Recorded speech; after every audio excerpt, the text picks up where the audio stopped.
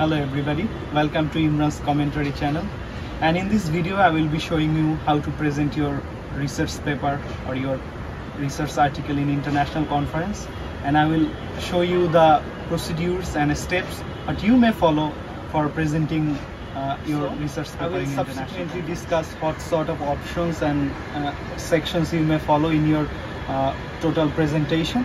So first of all, in the slide you will be presenting in the international conference or conference in your university or anywhere. So in order to present your paper, you must have to create slide files, and that is prerequisite for most of the conferences. So what things you may include in your slides, I will be telling that subsequently. First of all, you would have to give a slide presenting the title of your research paper, and you may also add your short bio on the first slide, giving your designation, where you study or where you are in a professional job, anything else. So you may allocate the first file or first slide for this purpose, presenting the name and name of your paper and of your information. So second slide you may allocate for introducing the topic. So this is all about the introduction. You may give the sort of ideas what your paper is all about in this slide. So you have to give the general view of your research paper in this slide, and and then you may have to show the objectives of your research paper. What were the objectives, core objectives I would say.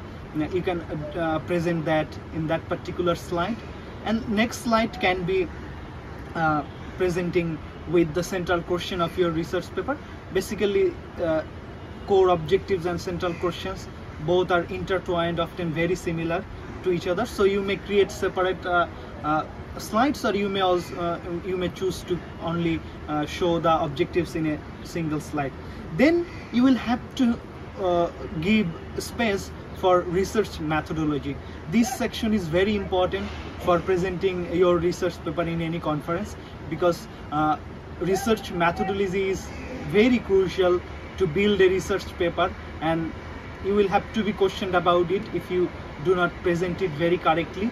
Obviously, choosing the right methodologies for a particular research area is very important. So you have to identify what sort of research methodology you are choosing. Is it qualitative, quantitative, and what sort of methods you are using? For example, experimental, in-depth interviews, or participation, observation, anything that you have choose for conducting your research. Then you will have to come to the question of participation or the sample size.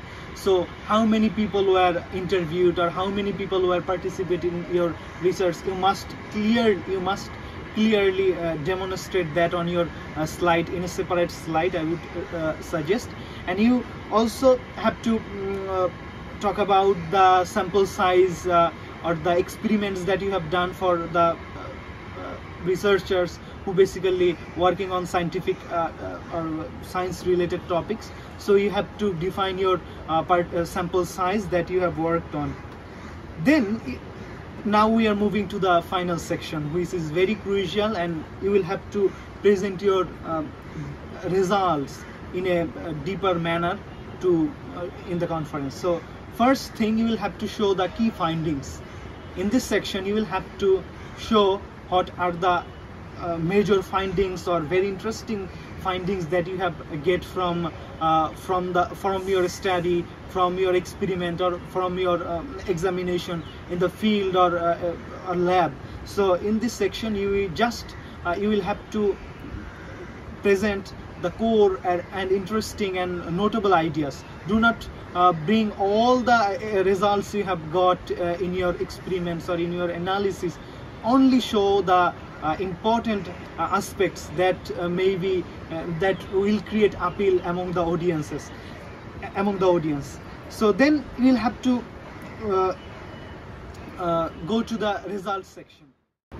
After showing your key findings, then now it is your turn to go to the discussion part, which is very your personal analysis or ideas that you are going to produce on the basis of the result that you have get in your examination. So discussion part, just show your core arguments, how do you interpret the results. You must create a very cohesion and orderly manner. You must present with logical layers after layers on the basis of your result.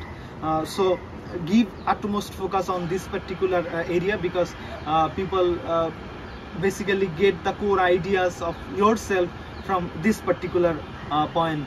Then the last section, you may say it last section, that recommendation section.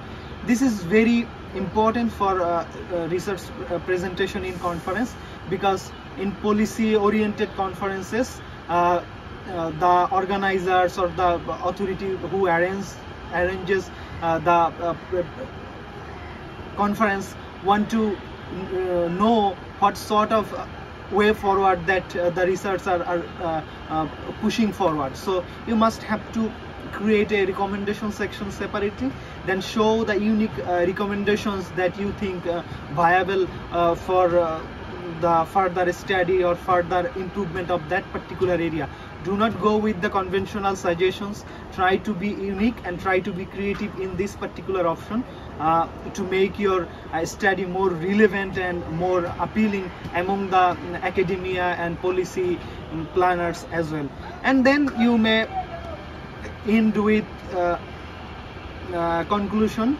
You may choose to omit conclusion, because you have already showed you will be in high time pressure. So I will suggest one thing in last, that many research presenters in international conferences mistake that they write a lot of words in their slides, so it makes highly boring. Just think of your teachers who actually brought a lot of slides and presenting lines after lines on the screen. You must have been bored with that particular teacher's class. So this is also the case with the audience. They do not like to read a lot of things, because if they have to write a lot of things on the screen or the projectors, then they would not be able to read your delivery. So you must be creative in this way of showing your data on slide very shortly. That will make your conference presentation very attractive and appealing. So this is all from me. Good luck those who are going to present their research paper in international conference.